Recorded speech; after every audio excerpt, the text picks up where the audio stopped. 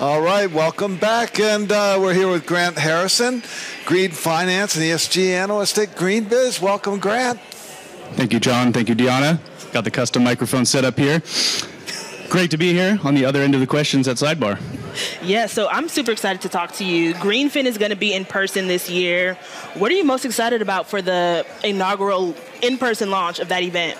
I've been using a loose definition of inaugural. We technically had our first GreenFin event last year online. I think some events really thrive in an online digital setting. I think some events really need the in-person element. I would put GreenFin in the in-person camp. GreenFin 21 was a total success, but I'm very excited to bring this, what is essentially a new community together. Folks will know that we used to do a GreenFin Summit attached to this event. We can get into that in a little bit, but I'm most excited to, put some, it's kind of been an interesting parallel where at the same time that we spent 2 years kind of professionally and personally isolated, the ESG space has absolutely boomed. I'm kind of getting tired of hearing myself say boom, but it's still booming, so I'm still saying it's booming.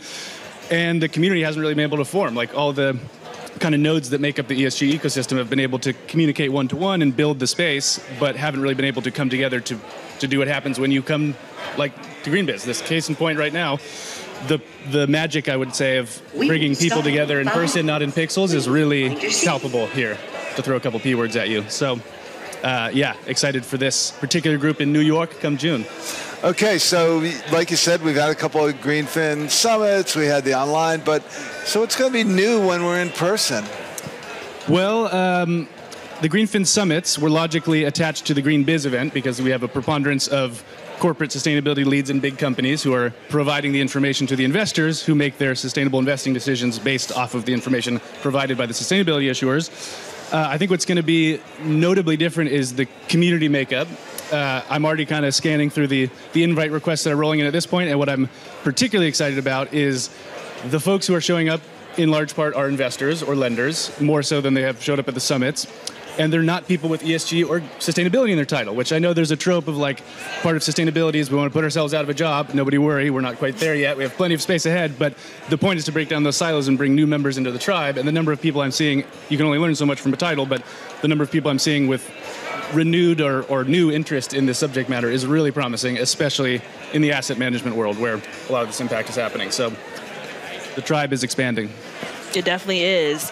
I'm curious about what you hope folks take away when they attend GreenFin 22.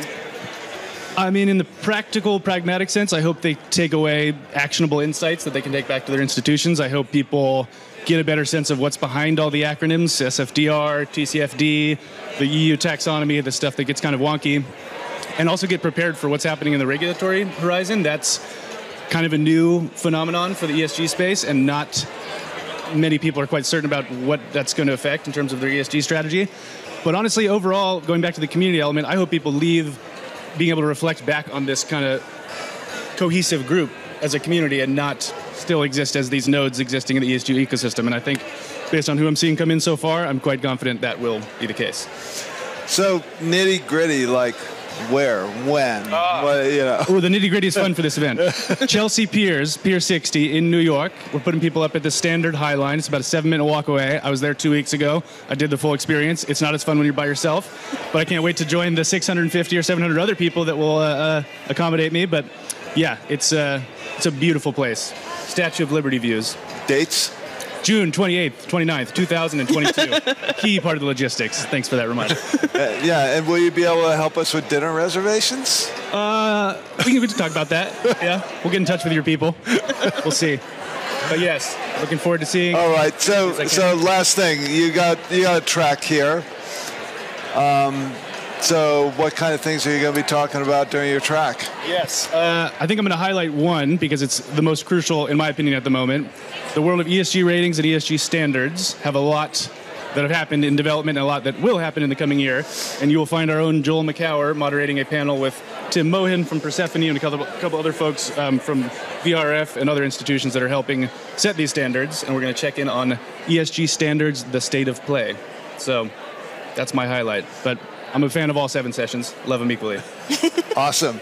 So we've been talking with Grant Harrison, GreenBiz's own Green Finance and ESG analyst. Welcome, Grant. Thank you. Thank you so much. Thank you.